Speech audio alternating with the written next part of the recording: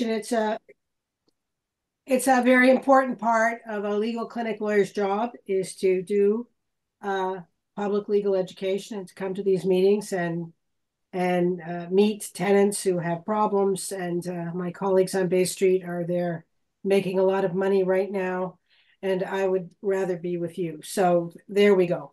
Um, um, Madison was going to put up slides, and and Yes. I don't see them, but that's okay. Uh, Yes, we are happy to put them up right now. Yeah. okay.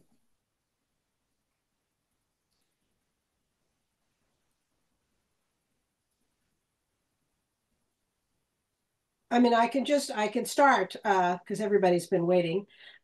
So I am a lawyer and I work at a legal clinic and I work at a specialty legal clinic. And there are legal clinics in all parts of the province, funded by the Attorney General to Legal Aid Ontario. And we're salaried lawyers, and we try and help the low income community. We try and find issues that are important for the low income community, and we try and advocate on a systemic level. Now, housing is a crisis, and the next slide sort of illustrates what tenants are operating on, and you all know this. It's a landscape of high rents and little supply. And believe me, landlords know exactly the power that you have. So the next really important point is that, um, let's start with the fundamentals. What is a lease?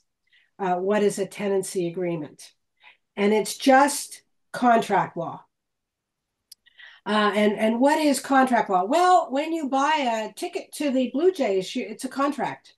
When you buy a new car, it's a contract. When you go to a landlord and you say, I would like this unit, and they say, yes, you have a deal. And the $10 lawyer word for this is an offer. Do you want this?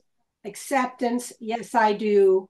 And consideration seals the deal, and consideration is usually money. So you go to Toyota and you say, I would like to buy this car. The dealership said, yes, you can have it. The consideration is the deposit for the car. You have a contract to buy a car. Um, People need to think about marriage as a contract. The offer, will you marry me? Acceptance, yes, I will. What is the consideration? The consideration traditionally has been the ring. It's the engagement ring seals the deal. So in landlord and tenant, it's contract law, and that's how it's based. So the next slide uh, talks about what is in that deal. And a lease is a tenancy agreement. And it is not, it's really important for tenants to know this. It's not a free-for-all. When you go and you sign a lease, there's going to be a lot of stuff in that lease that the landlord wants you to agree to. And a lot of it will be illegal, in my experience. So what does this mean? In Ontario, the government has decided that tenants, it's an unequal bargaining power situation, and they set the terms of what should be in leases and tenancy agreements. And the terms are basically in what's in the Residential Tenancies Act. So the legislature has passed this act, and the Residential Tenancies Act is the contract between a landlord and a tenant, and you cannot contract out of it. And this is what tenants don't know. So when the landlord says, well, you can't have pets, illegal term. Your landlord says, if you move in a roommate, I'm going to move your rent up $50. Illegal term. The landlord said, well, I'm a really nice guy and I'm having trouble paying my mortgage. I want to increase your rent $500 this month. Illegal term. So the place to start is the legislation. And what does the legislation say? And this is another thing. Tenants say to me, we have this deal about electricity, but I don't have it written down. We have this deal about parking, but we don't have it written down. Well, the act says that your deal, your agreement with your landlord can be oral, can be written, or can be implied. So it could be written down. You could have an exchange of words. Or, gee, if you've been paying, if parking has been included for a year, and then, in the new year, the landlord says, I'm going to charge you $60 for parking, you had an implied term again. So this is all stuff that you will find in the standard form lease. And after long last, the government of Ontario has produced something called the standard form lease. And all landlords should be using it with their tenants, except they don't. Some do, many don't. So the next slide will show you what the standard form lease does. You can get it on the internet. You should read it. It basically outlines all the highlighted terms in the legislation. And it's a good place to start. It gives very good tenant information. It clearly sets out the terms. It sets out whether electricity is included. It sets out things like the rent, what the term of the lease will be. It's a very good document. So if you're looking for a place, or indeed there might be landlords on this call, please use the standard form lease. The next slide. So we call it the Residential Tenancies Act. It's passed by the government, and the purposes of the act, it says in black and white, to protect tenants from unlawful rent increases and unlawful evictions. It is setting the rules to enforce rent, balance the rights and responsibilities of landlords and tenants. Now that's new, because in former legislation, the legislators knew that tenants got the short end of the stick. And there was nothing about balancing rights with the tenant who needed the housing and the landlord who had it. But this is a neoliberal kind of sentence. And the act sets out how to resolve disputes through adjudication, mediation, and it creates the Landlord and Tenant Board. So, reading the Landlord and Tenant Act will put anybody to sleep, and it's not for everybody. But there are lots of sites that make this information accessible. So I've got a slide at the end. Community Legal Education Ontario takes this dense, complicated, sometimes arcane language and turns it into accessible legal information. So go there.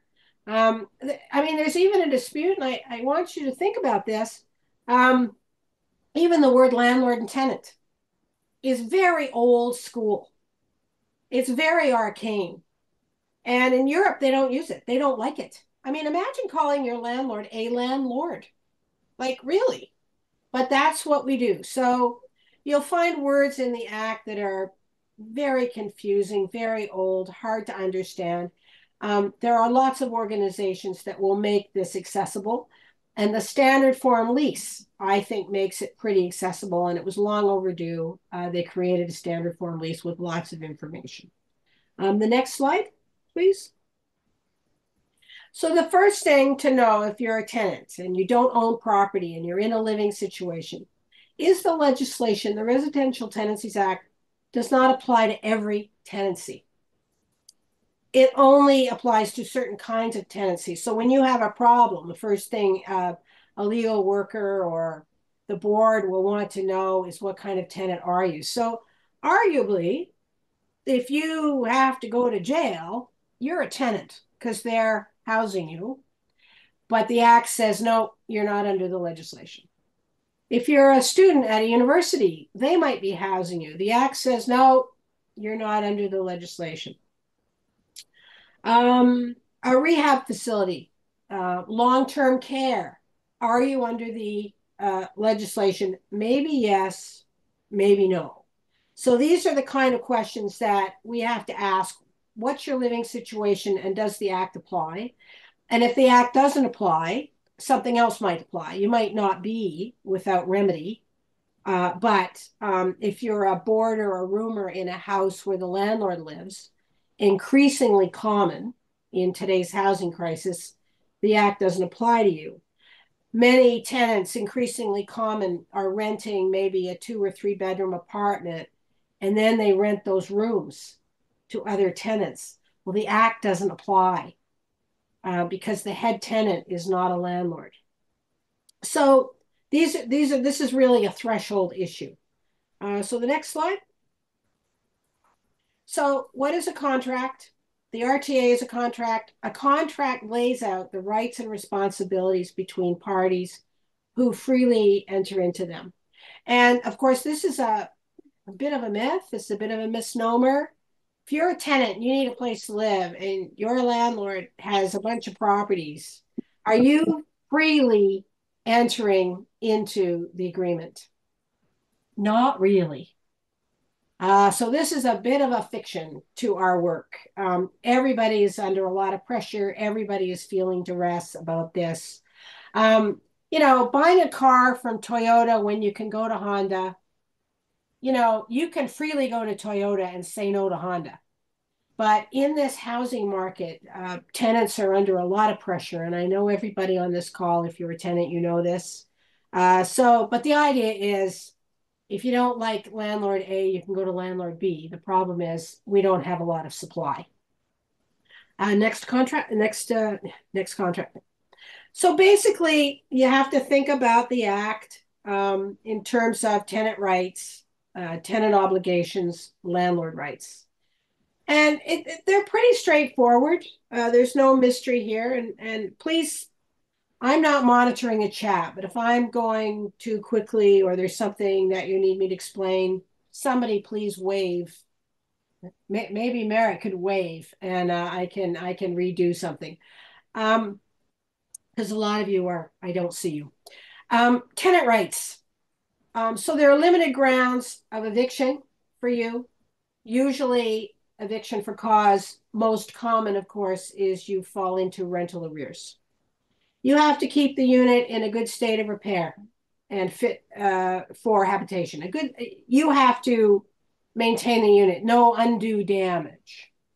Quiet enjoyment, right? Like, okay, you can have a party on Saturday night when you turn 50, but you can't have a party every Thursday and Friday night with your rock band, right? So there is a bit of latitude here, but really you gotta be a good neighbor. You can't harass the landlord or anybody else in the complex. Your rent increases will be strictly controlled according to the act. And if you find your rights are interfered with, you can go to the landlord and tenant board and make a complaint. The next slide is tenant obligations. Very few people know who this is, but this is Three's Company, and it was a big show in the 80s, and they were having trouble getting an apartment, and they were roommates. And the premise, of course, was the landlord was very judgmental fellow and didn't like Jack, what's his name, Jack, living with the two women. So Jack pretended he was gay. And Jack was not gay. But that was the premise of the show because the super said, well, you can't live with two women in a shared apartment. Well, that ship has sailed, but that was the 80s. What are your tenant obligations? It was Mr. Roper was the superintendent, right? And he just ran this little kingdom, and it still happens, right? The superintendent tells you this, that, and the other thing, right? Well, how much you're going to push back because you don't want a hassle from where you live. I mean, this is the tension. So please pay your rent on time, maintain orderly cleanliness, don't interfere with others. If you want to get out of the lease, you have to terminate on notice. There are rules about getting out of the lease, which is increasingly not happening right now because people can't get out of their leases because you're moving to something that's like 50% more in rent. And basically no antisocial behavior. Okay? We can talk about what that means. The next slide is the landlord's obligations. And of course, I love this scene. I'm a landlord and tenant lawyer, and every movie I see, I find the landlord and tenant plot. And this is The Godfather 2. And he is a scumbag, horrible landlord who's giving a really hard time to Italian immigrant tenants. And the godfather goes to him and says, could you please be a little bit easy on my wife's friend? And the landlord tells him to get lost. And then the landlord finds out who the guy is. It's kind of a nice scene. So the landlord's obligations: maintain the complex and units in a good state of repair, no interference with services, don't mess with their heat or their electricity, don't interfere with the tenant's use and enjoyment of the property, respect the tenant's rights to privacy. There are limited rules about how often the landlord can come in and why. And the Human Rights Code applies to residential tenancies. Now, people think this is good. Right. You cannot say to a prospective tenant, I will not rent to you because you're Jewish. I will not rent to you because you are a single mother. I will not rent to you because you're on social assistance. But all the landlord has to say is that I have 27 tenants who want this unit, and I am going to pick this one. And I am going to pick this one, who is a white single guy who works for Air Canada, and he's a pilot and he makes lots of money and he'll never be there. So even though they can't blatantly discriminate against you, they do it undercover all the time. And there is so little supply that they can really pick the tenants they want. And the tenants they want probably don't have kids, probably don't have disabilities, have employment that makes a lot of money, and they can garnish you their wages. And that's what's happening. So I have people calling me and saying, I can't get an apartment because I am hard of hearing. Why can't I get an apartment because I'm hard of hearing? Well, the landlord doesn't want to go to the extra expense of changing a door system or an emergency system for somebody who's hard of hearing. So I'm just gonna hire the person who can see, who is ambulatory, and who can hear. And this is the problem in the rental market that we have. The next slide, please. So I have about a list of 6 or 7 things that most people ask me about. And we can just go through them, slide by slide. Deposits and charges. You look at the act, only really a last month rent deposit is lawful. Is a damage deposit lawful? No. If you found the apartment that you need and the landlord says, I want a damage problem, what do you say? No? Okay, somebody's put on a question.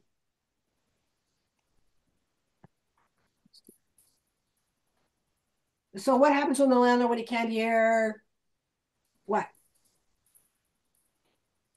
Sorry. Or maybe you can flush out your or can you zoom in with your voice? I can listen to the question. Happy to. Yes, good evening. No, I was saying if the landlord doesn't want anyone who is hard of hearing, what happens when he cannot hear? He doesn't want to be in anywhere? What happens when he? What do you mean? What? So no. It was sort of an example that if somebody is hard of hearing, the landlord doesn't want to be put to the extra expense of accommodation devices. So your question is, what happens to the landlord when he can't hear what? When he cannot hear him, when he himself cannot hear, would he like to be treated like that? Well, no, absolutely not. But he's the landlord, and he controls the property, and he. It's all about money for them, and it's all about the bottom line. And you know, you know, landlords should be welcoming to new Canadians. Landlords should be open about single mothers who have children. Landlords should be open about people who have disabilities. But if there's any impact to their profitability, there are so many tenants out there, they can say no. And anybody who's looking for an apartment is having a hell of a time right now, and everybody knows that. The next slide. So rights of entry. generally, a landlord needs to provide 24 hours notice to enter the unit, to effect a repair, or show a prospective buyer of the house you're living in. They can come in without notice on emergency or tenant consent. So if you've complained to your landlord about the plumbing and he's there knocking on your door with a plumber, I would say you should let him in. He's not giving you 24 hours notice, but you want your toilet fixed and he is being responsive. And I sort of get into these arm wrestle stuff with tenants saying, I want 24 hours notice, but really, if you want the repair done, let him in. And of course, it's a problem if you're having a dinner party and there he is with the exterminator. But so rights of entry is big and it's about tenant privacy. The next one relates to that. The next slide. This is a big one now, an emerging issue. Can a landlord take pictures of your unit? So if you give notice, can the landlord come in and take pictures of your unit, put it on the World Wide Web? If you live in a place that's being sold, can the landlord come in and take pictures and put a picture, on the World Wide Web? And one decision of court says yes, and then one decision of court says no. So I don't know what to tell you, but I think it's a real problem. And really, take pictures of your unit before you move in. And when the landlord says, I want to take pictures of your unit, give them the pictures and say, this is before I was here, this is the unit.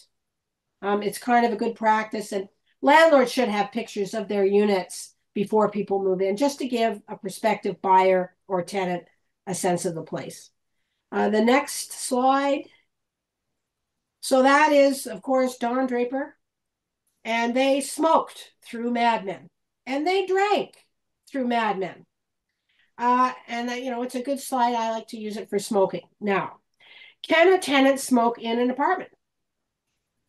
I'm pretty old fashioned, and I think you're a tenant. You should be able to do what you want lawfully in your own home. Imagine that.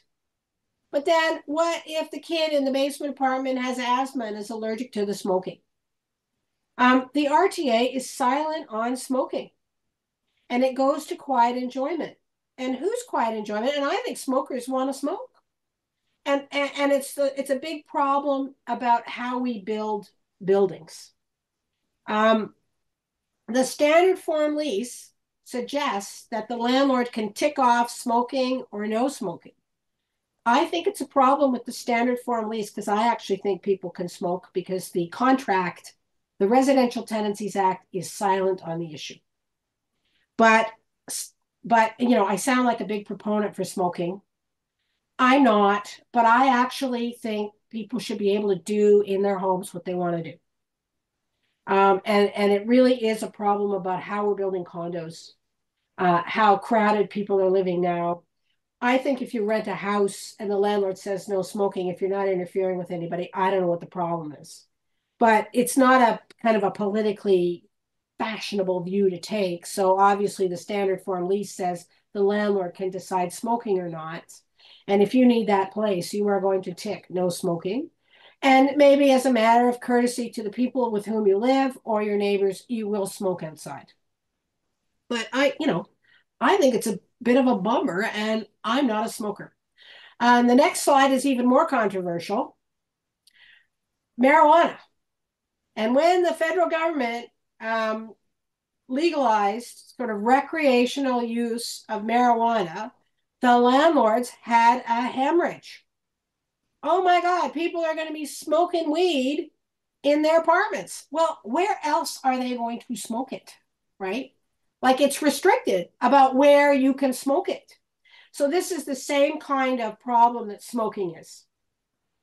And people tell me that, marijuana odors are more pungent than cigarette odors. I get this.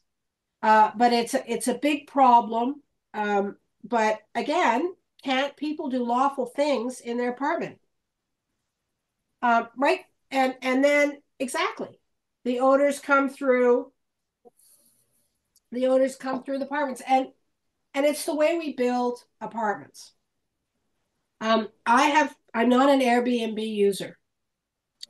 So I have stayed in a not. So I have stayed, and by the way, these are real books beside me. It's behind me. It is not a background, okay? I have stayed in an apartment in Rome. I have stayed in an apartment in Berlin, and I have stayed in an apartment in Paris. I hear nothing. I smell nothing. I see nothing. The way that these apartments are built, really, they're solid.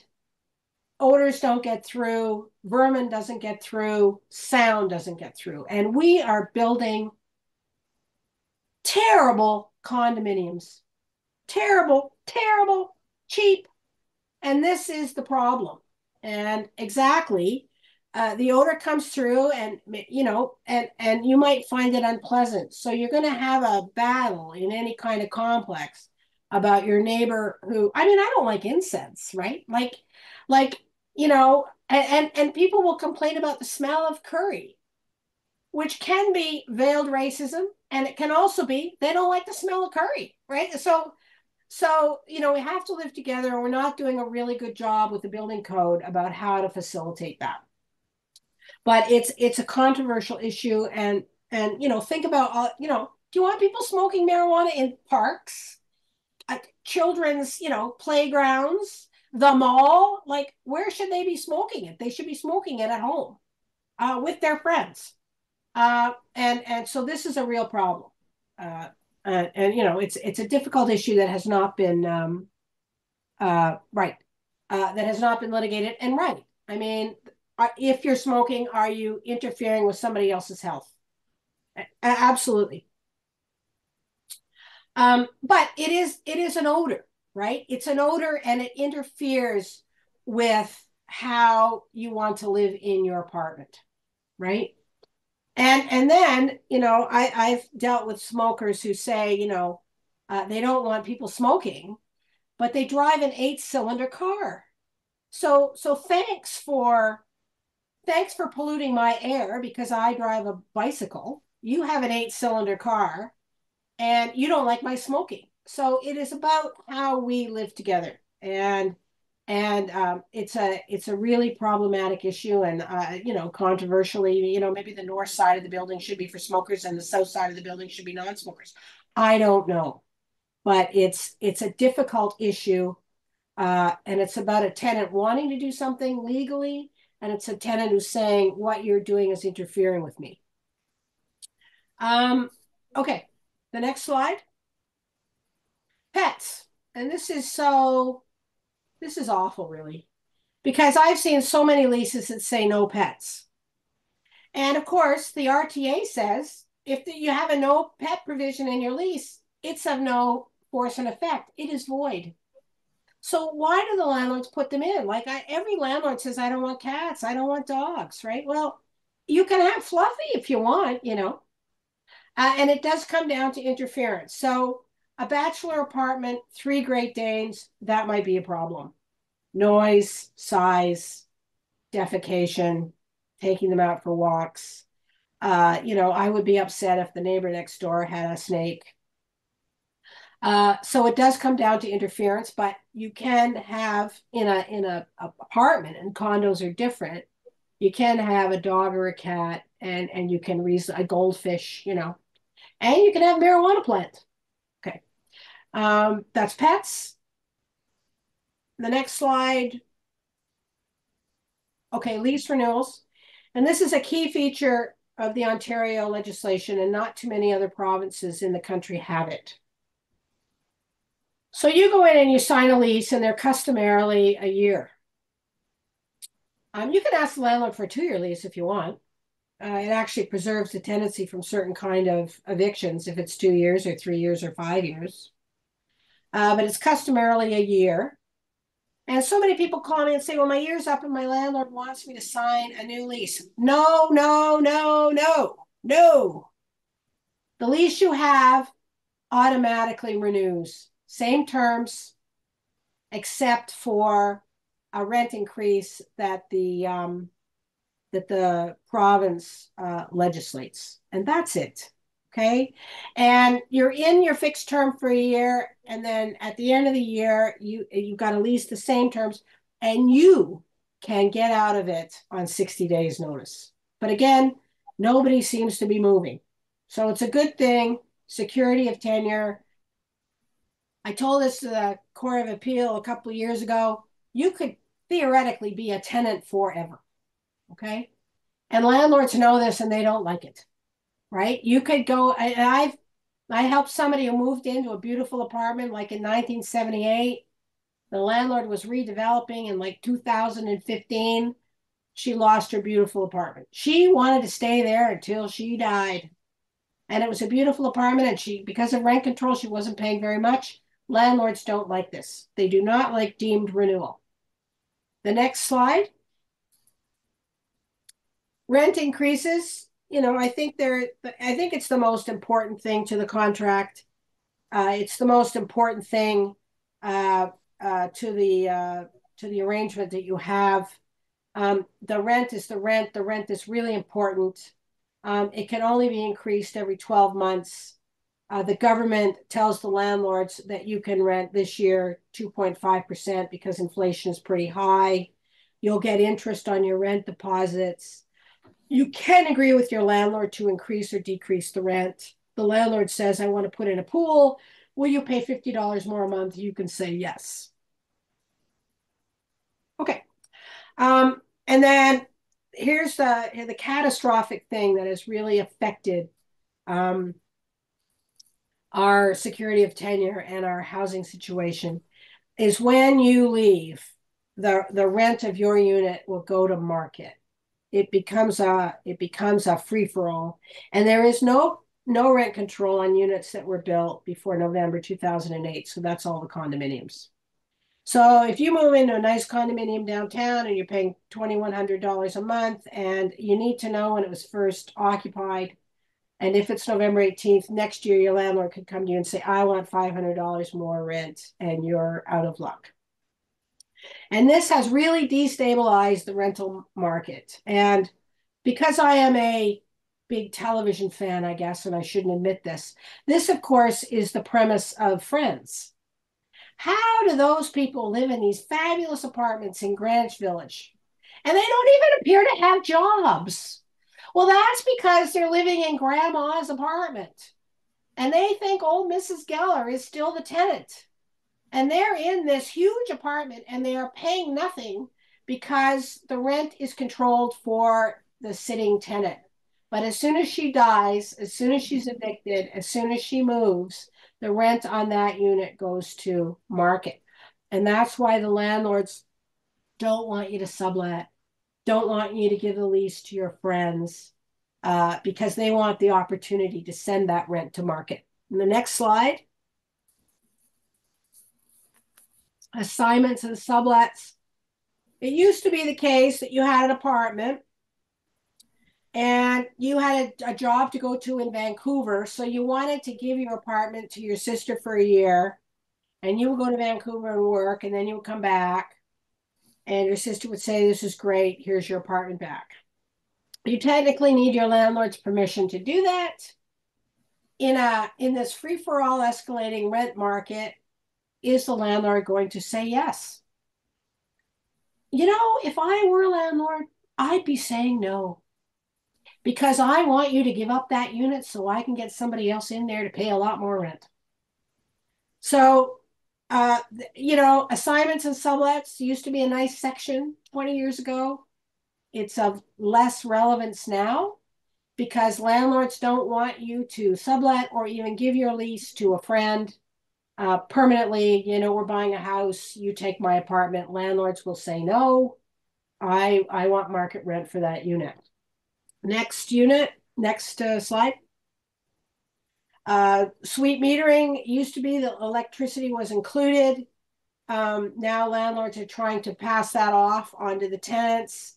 Check at the beginning of the tenancy, you know, what your rent is. Ask your landlord how much the hydro bills are.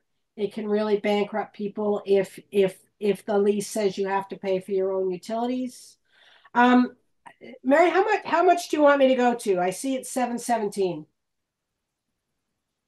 We have until 8 o'clock. I know there's some people who are eager with questions, but well, I can get through this in 5 minutes. Okay, I can get through this and then we can have a time for a chat. Happy to do that. The next slide, please. Okay. Occupancy rights of family members, tenancy terminated if the tenant dies. If the tenant leaves, a spouse left in the unit might be deemed a tenant, but you have to let your landlord know what is a spouse, and no other rights of other family members. So this is a huge problem for mom who dies and a son or daughter wants to stay on. Social housing, it's a nightmare because you can imagine the tenant has social housing, they're paying a reduced rent, they die, there's no spouse, kids can't stay on. It's a real social problem, if you ask me. Next slide. Landlord and tenant board processes. If you have a dispute with your landlord, the landlord will give you notice. That notice should have enough information so that you know what the issue is. The notice will unhelpfully say you have to leave by such and such a date, and many people do. Why it says this, I don't know. You do not have to leave. Some notices can be remedied, and sometimes you should go to a hearing. So when the landlord says, I want to move back into my apartment or I want to sell the unit, you should leave by March 30. Don't leave. Get some legal advice. The landlord will have to actually bring an eviction application to evict you. But many people see this notice, you have to leave. It's very upsetting. You have to read in the fine print on the second page. It says you don't have to leave. And who knows, like the deal, the house might go through, the landlord might change his mind about moving in. Don't leave without legal advice. Go to your local clinic. The next slide. And I think we've all heard about tribunal backlogs. It was a very interesting time over the pandemic. Before the pandemic, I think it was like 98.5% of tenants paid their rent in full and on time. Then there was the pandemic. The sheriff stopped enforcing evictions for a long period of time. I think that arrears number went to 90%. So I think 90% of people still paid their rent on time and in full, but they were not ready for the huge number of tenants that maybe lost their job or stopped paying the rent because evictions weren't being enforced. So the tribunal backlog is a real problem. You have an issue with your landlord. Sometimes it's just better to talk to them, deal with it, exchange emails. You can wait. I tried to help young people who had a leaky roof. I said, you should short your rent. I'll help you. They said, that's too risky. They filed a maintenance application. 2 years later, they still don't have their hearing. This is ridiculous. Okay. This is ridiculous. So backlogs are really affecting people's faith in the justice system in Ontario. Next slide. Evictions. This is another thing that lots of tenants don't know. So evictions only for the reasons set out in the residential tenancy. It's like, I get the tenants send me these notices. Landlord says, get out by Friday. Like, oh my God, don't you know anything? And there are eviction procedures, and only the sheriff can physically evict the tenant and change the locks, not the landlord. So the landlord has to go to the tribunal, get an order, take the order to the sheriff, and he was really called the sheriff. Again, arcane language. We often call it the Office of Enforcement, but he is the sheriff. And he's the only guy that can come and change the locks. So I often attend illegal evictions, and the tenant says the locks have been changed. I say to the landlord, where's the order? Where's the sheriff's notice that the sheriff is coming? And when the police are there, I say, the sheriff has not come. Change those locks back. This is an illegal eviction. The sheriff did not do this. And I think the police know that by now, but who knows? And the next slide. Reasons for eviction. Non-payment of rent is the most common ground. Disturbing landlords or other tenants. Impairing safety is a big one. Damage, and the landlords have a right of inspection, so that's where they find the damage. Illegal act is a big one, often in public housing complexes. If you misrepresent your income in social housing, that's a problem. Overcrowding. It has to be really overcrowded to get to that threshold of eviction. And then we look at the building codes and see what the municipality thinks is overcrowding. And the bad one is landlord or purchaser's own use. And so the landlord's not happy with the tenant that's been there for too long. And then they just say, well, I'm moving in myself, or I'm selling the house and the purchaser wants it and you have to leave. And these are dirty trick evictions. And I never used to do them in the beginning of my practice in 1997. I never did them as a law student in 1992. I do them regularly now. So it's in the landlord's playbook for getting rid of good tenants. The next slide. If you have been lawfully evicted, you only have 72 hours to get your stuff. This is a bit inconvenient for people. The Tories had 48 hours. The Liberals gave you one more day. 72 hours to get your stuff, or get a written agreement from your landlord that, okay, I'm coming on Saturday, but get that written agreement in email because you might lose all your stuff. The next slide. And this is what you learn in law school. The answer to every legal question is it depends. So it's complicated. It will depend on the facts. It will depend on evidence. It will depend on the timing. It will depend on the legislation. It's very hard to give, and people don't really appreciate this. And this is why lawyers in part cost so much money. If you have a plugged drain, you call the plumber and he says it's $70 an hour and the part's going to cost $50. And I think it's going to be $220, right? You ask a lawyer, how much is it going to cost? Who knows? Who knows how complicated? Who knows how the other side's going to respond? Who knows? All kinds of things. So this is why people don't like lawyers because we seem to be not very helpful, but really it's very difficult to give people legal advice because you really need to interview them properly and get all kinds of facts. And really, if you ask four lawyers a legal question, you might actually get 5 different answers. So it's a difficult thing to do. And this is why we like to do public legal education, so you can see how complicated it is. And as I say, like the landlord taking pictures, if a tenant asked me that, what would I say? Well, one court said this and one court said that. I don't know what the answer is. Depends on the judge you're going to get, I guess. The next slide. The red flags. So when you rent, and I realize everybody's jammed up, and I realize there's not a lot of good stuff out there. But there are always red flags when you rent. Are they lying to you from the beginning, or do they know what the law is? So if you look at a lease that says no boyfriends, no pets, they are lying to you. And of course, the problem is if you tell them that you know their rights, you're not going to get the apartment. Do they understand that they're running a business? I mean, you're landlord after landlord after landlord. It's my place. Well, it is not their place. It's their business investment that they've given to you, and it is your place. This is another one that I hear all the time, and all those little I want cash.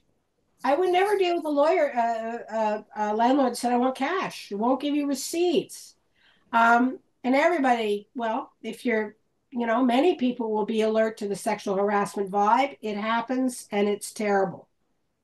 And actually, I find the bigger landlords tend to be more professional. The smaller ones, I have a lot of trouble with because they really don't understand the law and they really don't understand that it's a business. I think we're nearing the end. So these are helpful websites. And I should have changed the equality rights org. That's not right. They've changed their name. I did want to make that change, and I'm sorry. But we have ACTO has a website. Clio is a very good source of tenant information. go to the government website. They have good information about how to file applications and how to create marshal the defense.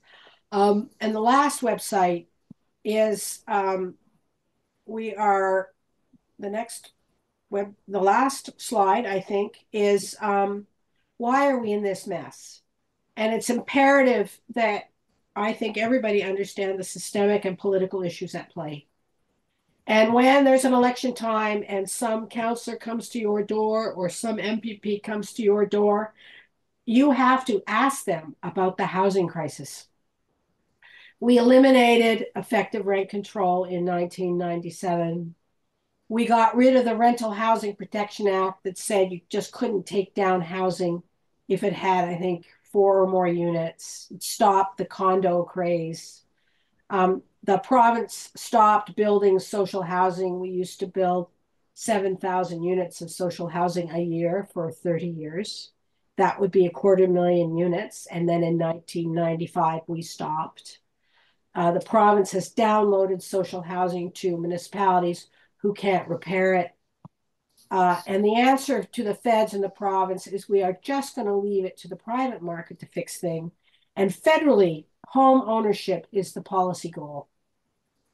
Absolutely. And I'm sorry, Toronto is half tenants, and you ain't owning a home anytime soon. So it is dreadful. It's a crisis that has been 30 years in the making. And it's really, people need, I mean, I work with people who don't know that it can be fixed.